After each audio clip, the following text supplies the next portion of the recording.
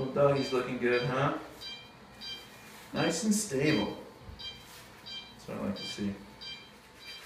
So many people wonder what it's like to be a veterinarian, and so I'm going to bring you through my day. And today I'm on surgery, and so we are going to have a few procedures today. Some of them are elective procedures, and some of them are not elective procedures in patients that really need some treatment. So we'll kind of go through that as the day moves forward, and we're going to start off with one elective procedure, and that is called an ovariohysterectomy, and that is also known as a dog spay. So we'll get started here. Thank you. Ovariohysterectomy, aka dog spay.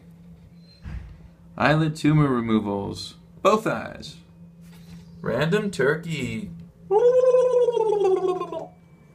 Rat tumor removal. Rabbit dental.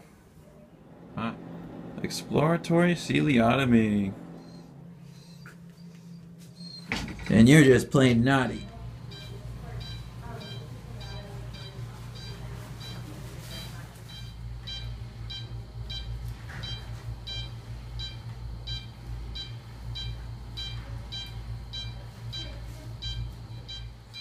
We're just wrapping up with our first procedure, the spay.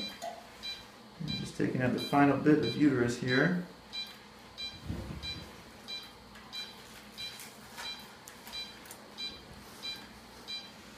Check for bleeding. Looks like we're good. Alright. And there you have it. Nice little dog uterus. Isn't that fabulous? Set that aside for later. We're going to go ahead and close this pup up. Thank you. For our next procedure, we are doing an eyelid mass removal.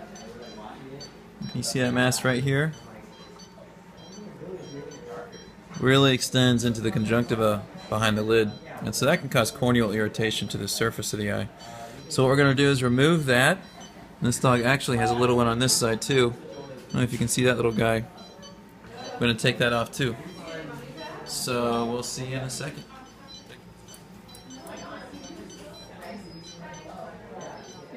So here are tumors. Here's from this side, here's from the right eye.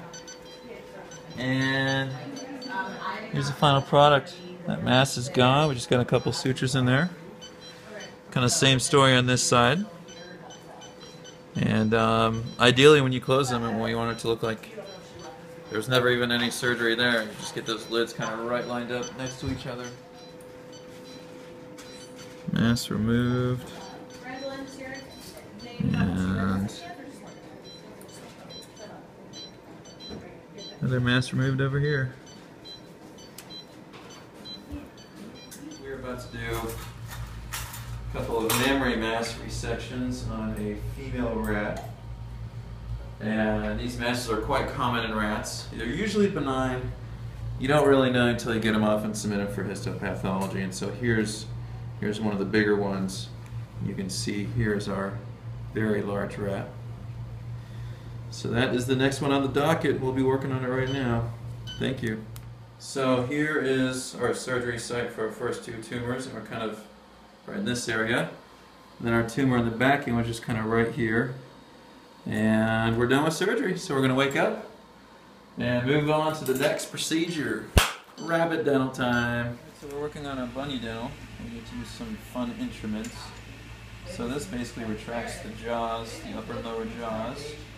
This guy spreads the cheeks apart. And then use a dental probe and these curved hemostats to kind of look at the teeth.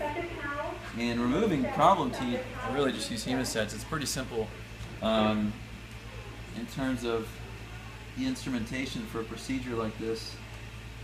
But this guy's had chronic dental disease, and it's a very common issue in bunnies.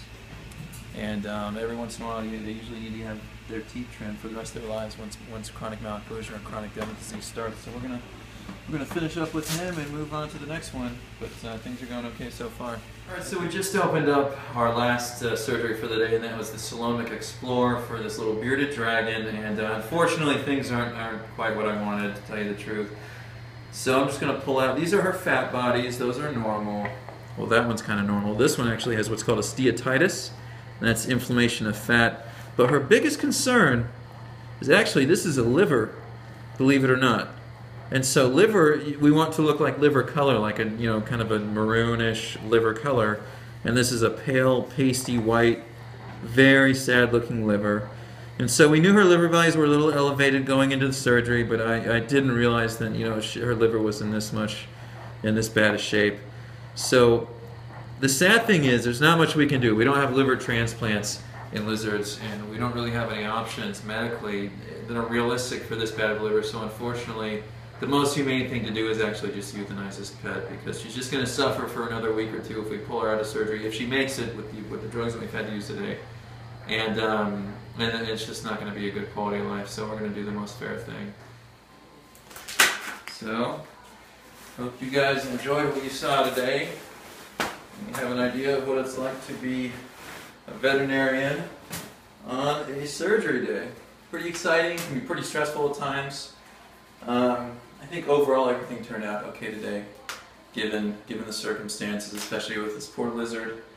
But very interesting day, it keeps it exciting, and I'm very fortunate for what I get to do, and thanks for watching.